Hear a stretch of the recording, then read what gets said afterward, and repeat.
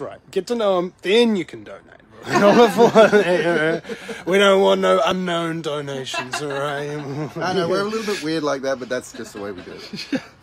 You might get over that shit soon, mate. All right, because ultimately it's like I said to Billy TK back in the day. He's like, oh, I don't want to be seen as a grifter. I don't want to ask for donations. And I say, well, bro, are you a grifter? He's like, no.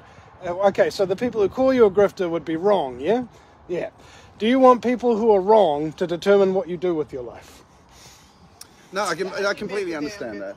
We also, but we did have issues. We had some donations sent to us for Mobile Spearhead, and it was from one particular donor we mentioned, and they got a visit from the police saying, oh, did you mean to donate to these people? So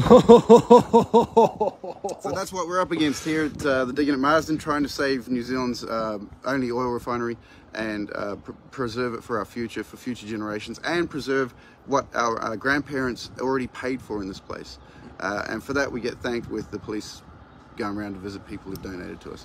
Well, back in the day during World War II, the Lancaster bomber pilots would take off from England and they'd go over to Germany to find their targets. And the pilots would ask, well, where are our targets? And back in the day, for air defense, they would use flak cannons, those big black smoke puffs that just pop up in the sky, shred the planes up. And the old saying goes, when you're copping the flak, you're over the target. And that's what you guys are doing, bro. You're copping the flak, mate. Good on you. You're over the target.